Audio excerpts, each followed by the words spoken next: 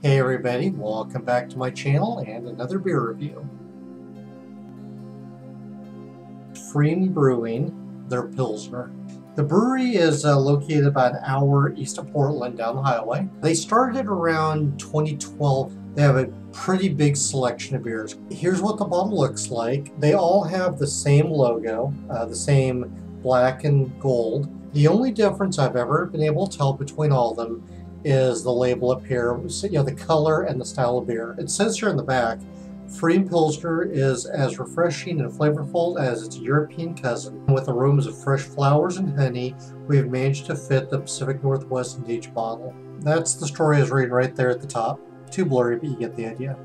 I'm not sure exactly when this beer was released. Most of them don't go into detail about when it was first available. There is a little bit of a story here on the website I'll read real quick. The story of Pilsner starts in 19th century Bohemia when a Bavarian monk smuggled a special yeast to a brewmaster in Pilsen. The story of Pfriem Pilsner starts in the Pacific Northwest, where it requires an aroma of fresh grass and flowers and a touch of honey. While there are no monks involved in this Pilsner, there's a crisp and spicy finish. This beer is available all year round. Cost of this bottle was, I believe, right around $4. Gambrinus and Weyermann German Pilsner, Carafoam, and acidulated. Gambrinus is from Canada, if I remember right. Weyermann, I think that's how it's pronounced, is from Germany. That Pilsner malt, two different manufacturers, two different regions. They're probably going to have a little different flavors because of the soil mineral content. Pilsner malt gives of course, the base malt, sugars, bread, cracker, dough. Carafoam is to increase body a little bit, mouthfeel, and head retention. Acidulated malts, I've read that can give a bit of sourness, but another place said that helps lower the mash pH for the water. The hops are Pearl, Sapphire, Tettnang, and Spalt Select. Pearl hops are a little bit hoppy, typically fruity, spicy, floral. Sapphire hops are citrusy, primarily.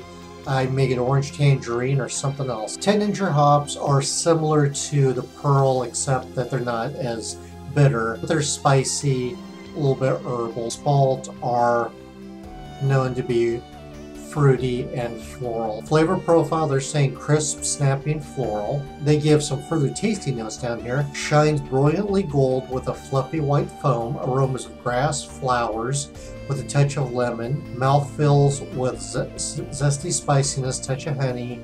Finishes crisp, snappy, and refreshing. Spring flowers, yeah, that's floral aroma. I am anticipating this to be a light, maybe a medium body. It's 4.9% alcohol, 35 IBU. Light color like straw or a very pale, maybe a very light golden. It just depends on your perspective. Absolutely clear, they should never be cloudy or hazy. They may be a little spicy, floral, and fruity. They should not be hoppy. The bodies are usually light on them.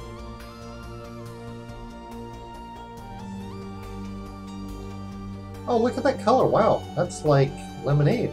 Very pale straw. This is pretty much what Pilsner malt looks like if that's all using it. The other malts they used aren't known to give color. Absolutely clear. You can see me and my fingers right through it. No, that's not my middle finger. The head has died down. It was about 1/4 of an inch. It's died down to about 1/8 of an inch. It's not overly carbonated, in fact, very lightly done. No floating particles, nothing at all. So high flocculating yeast, probably, possibly filtered. I'm sure they use kettle or keg findings. Clean. I'm not getting any sweet or grass or floral, which kind of disappoints me a little bit. Boy, I'm just trying to smell anything off the aroma here.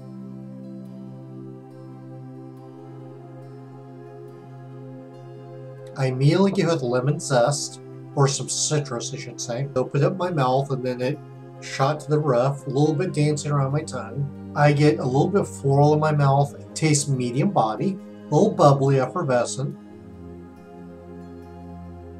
The lemon zest, I can tell it's there. If you didn't tell me that, I would have said citrus for sure. It's not strong, it's not a punch in the face, but it's noticeable. And it feels like somebody's taken, say, a brush of lemon and just going back and forth on the roof of my mouth. The flavor stays there for several seconds, quite, a decent amount of time, and just evaporates.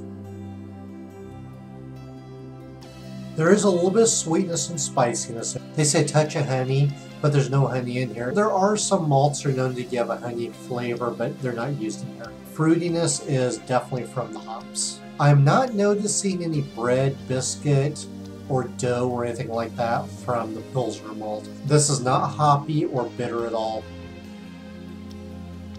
Spicy, bubbly, lemon zest are the most noticeable flavors. The citrus is there. No tanginess. I had floral earlier in the first few sips. No earthy, nothing like that. I expect a Pilsner to be crisp, clean, and bright. This is clean. I don't really get much crispness. It's not bright. The recipe is simple. There's only 3 malts in it. There's 4 hops. The beer has some character to it, not a lot.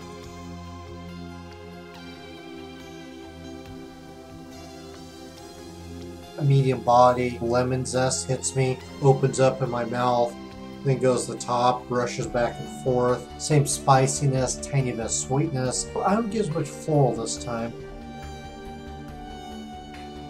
Doesn't stick around very long, no aftertaste. I think the hops might be a little bit more noticeable out of the bottle. Other than that, the bottle and the glass taste about the same.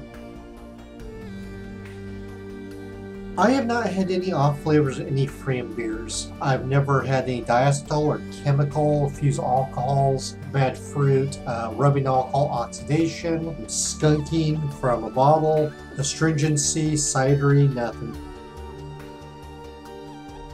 Would I buy this again? Yeah, I'd buy another bottle or 2 of it, no problem. It's not a bad beer at all. I like it. Would I recommend it? Yes, I would recommend this. I think it's a well done Pilsner. I think you'd like it. I like the citrus in there quite a bit. I wish there was more noticeable flavors in there. I'd say it's average. I don't think they nailed the style dead on, but overall I think they did pretty good. Pfriem Brewing, Hood River, Oregon. Pilsner. And there's the whole bottle. If you have any comments, feedback, anything you want to say, yeah, leave me some comments. That's all I have for this beer review. I'm going to finish off this Pilsner and move on to something else. Prost! It can give a little sourness, but the manufacturer well, okay, let me back up here. Jesus, okay. They're saying it tastes like grass. I don't get this. How does anybody know what grass tastes like? How many of us go down there and eat it? If you're going to be eating grass, just forget a lawnmower. I'm getting thirsty, so let's open it up. This beer's going to drink itself. If it did, I'd be pretty pissed off because that means I paid for it and it drank itself.